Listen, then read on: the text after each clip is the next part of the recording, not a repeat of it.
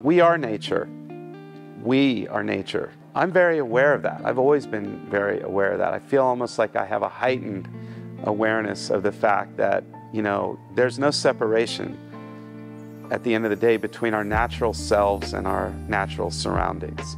And if you start from that, then everything becomes potential experience for inspiration to make a painting. If you're in line with that trajectory, which I am, and I feel that way. So I come at it through I like to think of it as a poetical stance. That's a poetical kind of definition of the world.